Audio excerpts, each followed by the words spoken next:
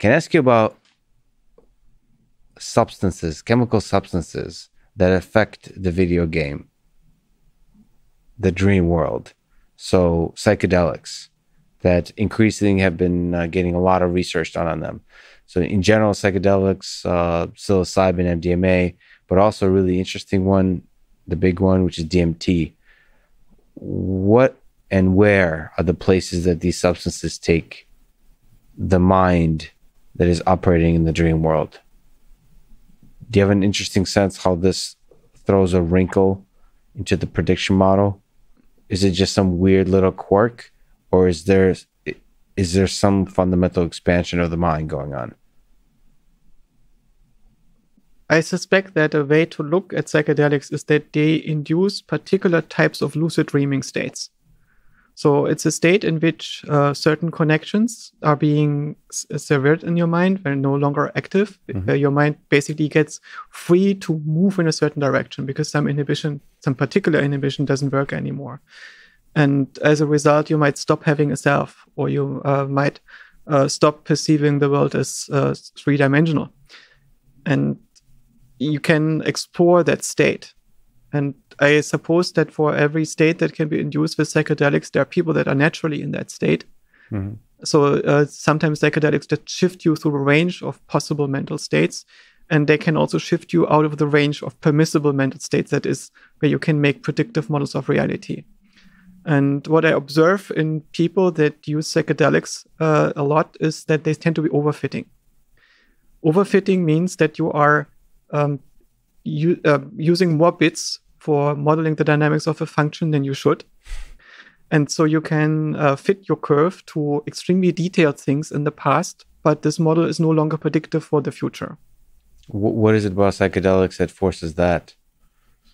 I thought it would be the opposite. I thought that it's a good mechanism for generalization, for regularization. So it feels like psychedelics expansion of the mind, like taking you outside of, like forcing your model to be non-predictive is a good thing. Meaning like it's almost like, okay, what I would say psychedelics are akin to is traveling to a totally different environment. Like going, if you've never been to like India or something like that from the United States, very different set of people, different culture, different food, different roads and values and all those kinds of things. Yeah, so psychedelics can, for instance, teleport people into a universe that is hyperbolic, which means that if you imagine a room that you're in, you can turn around 360 degrees and you didn't go full circle. You need to go 720 degrees to go full circle. Exactly. So the things that people learn in that state cannot be easily transferred in this universe that we are in.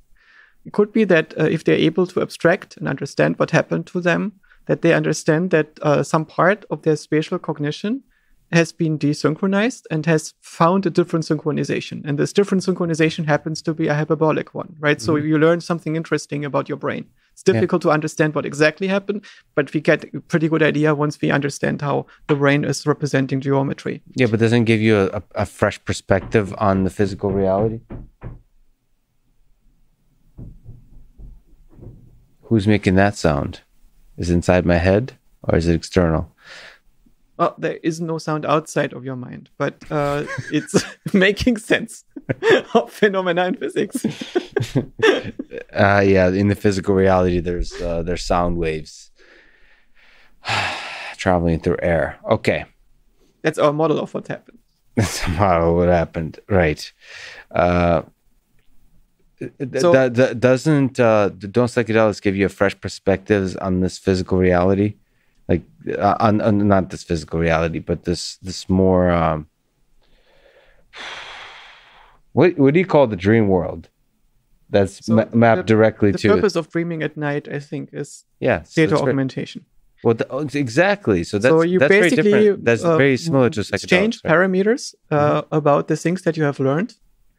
And for instance, when you are young, you have seen things from certain perspectives, but not from others. Yeah. So your brain is generating new perspectives of objects that you already know, which means they can learn to recognize them later from different perspectives. And I suspect that's the reason why many of us remember to have flying dreams as children, because it's just different perspectives of the world that we already know, and that it starts to generate these different perspective changes, and then it fluidly turns this into a flying dream to make sense of what's happening, right? So you fill in the gaps, and suddenly you see yourself flying. And similar things can happen with semantic relationships. So it's not just spatial relationships, but it can also be the relationships between ideas that are being changed. And it seems that the mechanisms that make that happen during dreaming are interacting with these same receptors that are being stimulated by psychedelics. So I suspect that there is a thing that I haven't read really about. The way in which dreams are induced in the brain is not just that the activity of the brain gets tuned down because you are somehow your eyes are closed and you no longer get enough data from your eyes, but there is a particular type of neurotransmitter that is saturating your brain during these phases, during the REM phases, and you produce controlled hallucinations. And psychedelics are linking into these mechanisms, I suspect. So isn't it another trickier form of data augmentation? Yes, but it's also data augmentation that can happen outside of the specification that your brain is tuned to. So basically, people are overclocking their brains, and that produces states that are subjectively extremely interesting. Yeah, but from the outside, very suspicious. So I think I'm over applying the metaphor of a neural network in my own mind, which I just think that doesn't lead to overfitting, right? But you were just sort of anecdotally saying my experiences with people that have done psychedelics are that kind of quality. I think it typically happens. So if you look at people like Timothy Leary, and he has written beautiful manifestos about the effect of LSD on people. He genuinely believed, he writes in these manifestos, that in the future, science and art will only be done on psychedelics because it's so much more efficient and so much better. And he gave LSD to children in his community of a few thousand people that he had near San Francisco. And basically, he was losing touch with reality. He did not understand the effects that the things that he was doing would have on the reception of psychedelics by society, because he was unable to think critically about what happened. What happened was that he got in a euphoric state. That euphoric state happened because he was overfitting. He was taking this sense of euphoria and translating it into a model of actual success in the world. Right? He was feeling better. Limitations had disappeared that he experienced to be existing, but he didn't get superpowers. I understand what you mean by overfitting now.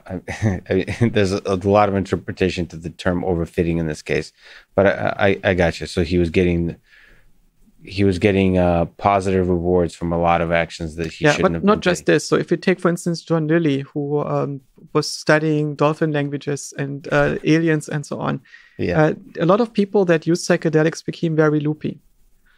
And the typical thing that you notice when people are on psychedelics is that they are in a state where they feel that everything can be explained now. Everything is clear. Everything is obvious. Yeah. And sometimes they have indeed discovered a useful connection, but not always. Very often these connections are overinterpretations. I wonder, there's a question of correlation versus causation. And also I wonder if it's the psychedelics or if it's more the social, like being the outsider and having a strong community of outside and having a leadership position in an outsider cult-like community, that could have a much stronger effect of overfitting than do psychedelics themselves, the actual substances, because it's a counterculture thing. So it could be that as opposed to the actual substance. If you're a boring person who wears a suit and tie and works at a bank and takes psychedelics, that could be a very different effect of psychedelics on your mind. I'm just sort of raising the point that the people you referenced are already weirdos. I'm not sure exactly. Oh, no, not necessarily. A lot of the people that tell me that they use psychedelics in a useful way started out as squares and were liberating themselves because they were stuck. They were basically stuck in local optimum of their own self-model, of their relationship to the world, and suddenly they had data augmentation. They basically saw and experienced a space of possibilities. They experienced what it would be like to be another person. Yeah. And they took important lessons from that experience back home? Yeah, I mean, I love the metaphor of data augmentation, because that's been the primary driver of self-supervised learning in the computer vision domain, is data augmentation. So it's funny to think of like chemically induced data augmentation in the human mind. There's also a very interesting effect that I noticed. I know several people who swear to me that LSD has cured their migraines.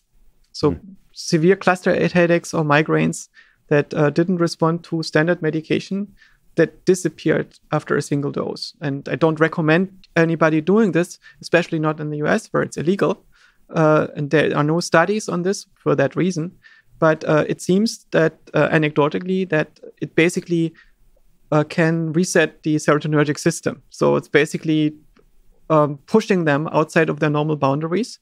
And as a result, it needs to find a new equilibrium. And in some people, that equilibrium is better. But it also follows that in other people, it might be worse. So if you have a brain that is already teetering on the boundary to psychosis, it can be permanently pushed over that boundary. Well, that's why you have to do good science, which they're starting to do on all these different substances, of how well it actually works for the different conditions. Like MDMA seems to help with PTSD. Same with psilocybin. That, you need to do good science, meaning large studies of large N. Yeah, so based on the existing studies with MDMA, it seems that if you look at Rick Doblin's work and what he has published about this and talks about, MDMA seems to be a psychologically relatively safe drug, but it's physiologically not very safe. That is, there is neurotoxicity if you would use a too large dose, and if you combine this with alcohol, which a lot of kids do in party settings during raves and so on, it's very hepatotoxic. So basically, you can kill your liver. And this means that it's probably something that is best and most productively used in a clinical setting by people who really know what they're doing. And I suspect that's also true for the other psychedelics. That is, while the other psychedelics are probably not as toxic as, say, alcohol, the effects on the psyche can be much more profound and lasting. Yeah. Well, as far as I know, psilocybin, so mushrooms, magic mushrooms, as far as I know, in terms of the studies they're running, I think have no they're allowed to do what they're calling heroic doses. So that one does not have a toxicity. So they can do like huge doses in a clinical setting when they're doing study on psilocybin, which is kind of fun. Yeah, it seems that most of the psychedelics work in extremely small doses, which means that the effect on the rest of the body is relatively low. And MDMA is probably the exception. Maybe ketamine can be dangerous in larger doses because it can depress breathing and so on. But the LSD and psilocybin work in very, very small doses, at least the active part of them. Of psilocybin, LSD is only the active part. And but the effect that it can have on your mental wiring can be very dangerous, I think.